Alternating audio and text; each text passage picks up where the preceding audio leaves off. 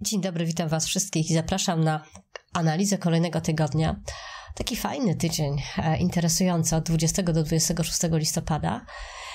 I to jest takie połączenie wody, bo jeszcze troszkę mamy Słońca w znaku Skorpiona i Marsa oczywiście też. I zaraz potem następuje ogień, czyli Słońce przechodzi do znaku Strzelca i potem Mars też tam się znajdzie. Pamiętamy cały czas o tej koniunkcji szalonego, dzikiego gonu. I ten układ przypomniał mi wiersz Zbigniewa Herberta o obu nogach Pana Cogito. Polecam, przeczytajcie go w całości, ale ja wzięłam tę sekwencję, która dla mnie będzie przydatną w opisie tego tygodnia. Tak oto, na obu nogach lewej, którą przyrównać można do Sancho Pansa, i prawej, przypominającej błędnego rycerza, idzie Pan Cogito przez świat, zataczając się lekko. Słuchajcie, takie lekko taneczne pląsy, czy nie do końca towarzysząca nam 100% pewność będzie nam towarzyszyła w tym przyszłym tygodniu.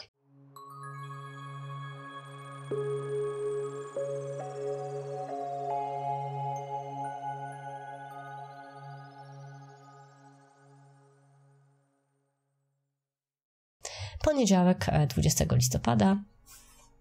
Słońce oczywiście 27 stopni Skorpiona, Mars 26,50, więc cały czas mkniemy, czy idziemy przed siebie w tygodniach zmian.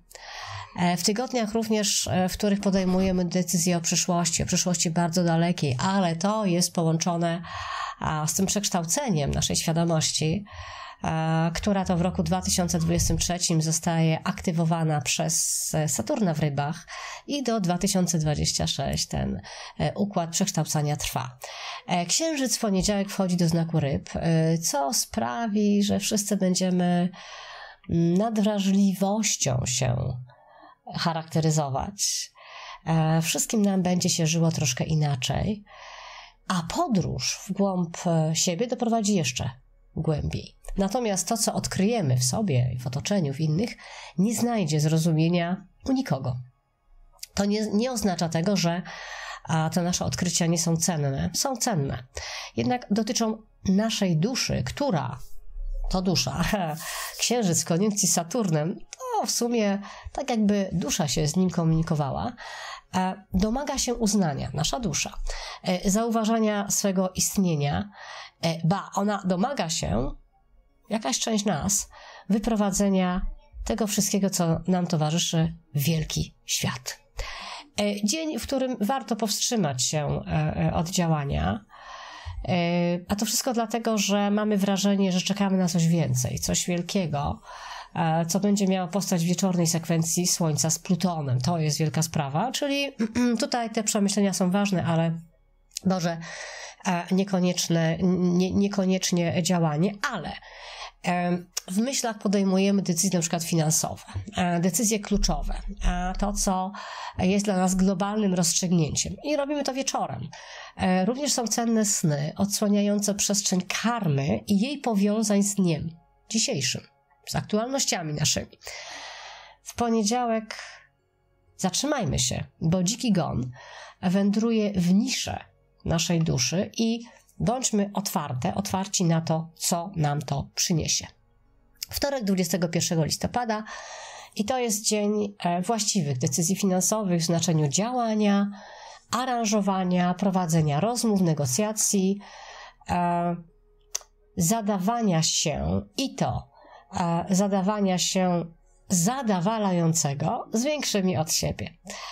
Teraz spotkanie z rekinem nie grozi połknięciem czy unicestwieniem, a właśnie powoduje możliwość sojuszu czy współpracy.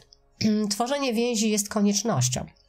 Wiemy i rozumiemy, że działania grupowe, koalicje z podobnymi do siebie powodują synergię, no i czujemy, że procesy kwantowe również nas dotyczą. Warto więc poszukać połączeń z innymi, warto zabiegać o spotkania i rozmowy, które powodują większe zrozumienie istoty dwunóg Pana Cogito, bo to już nie krok marszowy, ale różnorodny. Czyli nie tworzymy zwartej kolumny, która jest złożona z ludzi, którzy wiedzą to samo, ale z ludzi, którzy są różnorodni właśnie. Jedni w podskokach, inni w dygach się poruszają. To nie armia, lecz grupa sympatyków z różnorodnymi umiejętnościami. I działamy w imię większej całości, czy też wyższej prawdy. Może i jedno, i drugie. Idealny dzień na działanie i sukces. 22 listopada mamy środę i powiem, że to jest najmocniejszy dzień całego tygodnia. Najwłaściwszy dzień na składanie przysiąg, zakładanie formacji z sercem i z serca i dla serca. Mars ma sekstyl do Plutona, co powoduje znowu działanie zdecydowane na nieznaną do tej pory skalę. Takie same też są możliwości. Dzięki pracowitemu Saturnowi, który podjął wędrówkę w znaku ryb od zera, mamy wizję.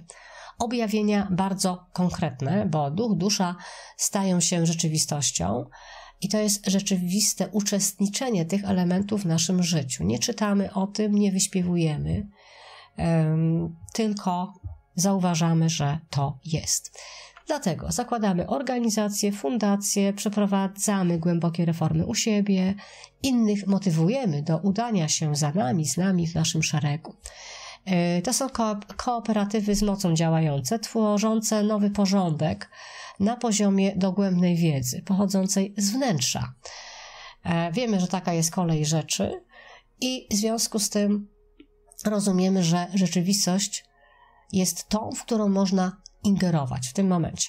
Uważajmy tylko oczywiście na gniew, frustrację, agresję, bo ona postępuje za nami, może nas prowokować, ale wtedy oddychajmy, uśmiechajmy się, idźmy w stronę jasności.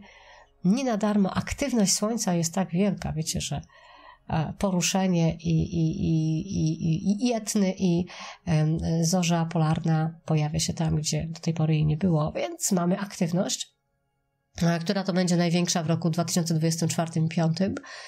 Od godziny 15:03 Słońce wchodzi do znaku Strzelca i te dwie nogi bawią nas swoją różnorodnością, są cudnym wskazaniem tego, że posługujemy się i naszą intuicją, i naszą stroną realną, czyli intuicyjnie i emocjonalnie, i realnie, czyli mamy cudownie kulejącą równowagę. 23 listopada, czwartek. Wszystkiego najlepszego, Jasiu, dla Ciebie, kochana, bądź dalej tak promienna, jak jesteś. Tego Ci życzę. W czwartek mamy Saturn, kwadratura Słońca. I to nie jest układ, który może być hitem tygodnia. Raczej trzyma nas za uzdę. Znajdujemy się w sytuacji, gdzie nie możemy o sobie stanowić, ani nawet nie można powiedzieć za bardzo głośno, co nam dolega, gdyż druga strona, słuchajcie, w każdym momencie tego dnia wie lepiej i wywołuje nas poczucie zagrożenia i konieczność ucieczki. Zobaczcie też, co się będzie działo, powiedzmy, globalnie. Inną jednak i ważniejszą, nie ukrywam, stroną tego układu jest specyficzne poczucie humoru Saturna, który pokazuje nam w sposób absolutnie obezwładniający, co należy jeszcze poprawić czy naprawić, by być na swojej drodze, na drodze swojej duszy i swojego losu. Co zrobić, by nie złorzeczyć właśnie temu losowi. Obowiązków w czwartek mamy zbyt wiele. Szefów niezadowolonych równie mnogo. Ludzi potrzebujących też nie brakuje i w tym wszystkim nasza świadomość, że rozdwoić się nie można i że większości i tak dogodzić nie zdołamy. Skoncentrujmy się zatem na sobie, na drodze serca, które teraz czuje powołanie, chociaż tej melodii sercowej trudno będzie sprostać, stąd ta kwadratura, ale pamiętamy, że początki mogą być trudne, a potem pójdzie nam łatwo. Jeśli nie musicie, nie róbcie niczego, co zależy od decyzji wsparcia innych osób. 24 listopada mamy piątek. Mars przechodzi do znaku Strzelca. No i mamy coś takiego, że Słońce, Mars w znaku Strzelca, czy olbrzymie przyspieszenie dla innych. Ja się zawsze śmieję, że Mars ze Słońcem w Strzelcu to hasło cholerycy wszystkich nacji, łączcie się. No ale okej, to jest tak na boku. Piątek i nagle na głowie mamy więcej sytuacji do opanowania, ale też więcej możliwości do realizacji tychże sytuacji. Trygon ognia, czyli barany, lwy i strzelce oddychają z ulgą. Wreszcie można zatańczyć po swojemu, bez prowadzenia przez niemrawego wodzireja. Rankiem księżyc zderzy się leciutko z osią węzłów, księżycowych oczywiście. I to jest też układ, kiedy można działać po swojemu w imię wyższych prawd i ideałów. Tutaj znowu ogień i powietrze zachęcam, czyli bliźnięta, wagi i osoby z poznaku wodnika. W imię partnerstwa również działamy, takiego prawdziwego, takiego, które nie nuży nas nigdy i takiego wreszcie, które zawsze daje wsparcie. Spotykamy też na swojej drodze ciekawe jednostki. One po raz kolejny i istotny pojawią się w sierpniu 2024 roku, czyli taki ładny przełącznik pomiędzy listopadem a sierpniem. Piątek jest czasem uczenia się i korzystania ze swojej wiedzy. Można startować w konkursach, wykładać, nauczać, czy wreszcie odważyć się na stworzenie własnego programu nauczania czy wychowania w nowym duchu. 25 listopada mamy sobotę. Księżyc w znaku byka to nieomylny znak, że spotka się z Jowiszem, a Jowisz jeszcze w Erce. Możemy mieć wrażenie, że nam coś umknęło, że ledwo zostało wspomniane, ale w sobotę nie warto wędrować pamięcią do przeszłości. Lepiej zastosować tę energię w grę sportową, czy iść wręcz na mecz siatkówki, jeżeli nikt z nas nie gra, czy z was nie gra. To również czas doceniania wartości rodzinnych, ciepła, poczucia bezpieczeństwa i rozumienia swojej przynależności, czyli do czego przynależę, skąd i gdzie bije moje źródło. Bez wyjaśnień znowu i odkrywania swojego wnętrza przed innymi, czy też bez prób naprawiania czegoś, gdyż skutecznie to zaburzy kwadratura Marsa do Saturna. Gdy znamy zasady gry, trzeba się do nich stosować. Gdy chcemy improwizować, nawet wygłaszając mowę na zgromadzeniu rodzinnym, powstrzymajmy się. Słuchajcie, takie cudowne poczucie, że jednak można trzymać język za zębami i w sobotę jest to niezbędne. 26 listopada tak się zdarza, że moje cudowne dwie przyjaciółki urodziły się w znaku Strzelca, więc dzisiaj wszystkiego najlepszego, najserdeczniejszego dla Kasi, która jest najcudowniejszą istotą pod słońcem. Wszystkiego dobrego, kochana. Niedziela z mniejszym ładunkiem energetycznym. Wprawdzie księżyc dotyka Urana, ale tym razem mamy pomysł na siebie i powoli przestajemy zmagać się z naszymi wewnętrznymi przewidzeniami. Docieramy do prawdy. Oczywiście pamiętamy cały czas o układzie Słońce-Mars. Kusi nas, by wyłożyć kawę na ławę, ale to nie ma sensu, dopóki procesy wewnętrzne są w pełni aktywne, a w niedzielę jeszcze są. Mamy za sobą tydzień przemian, akcentuje to trygon Księżyca do Plutona. No i zakończę to sekwencją skaldów. Co było, to było, co może być jest, a będzie to, co będzie. Wszystkiego dobrego i pięknego tygodnia wam życzę.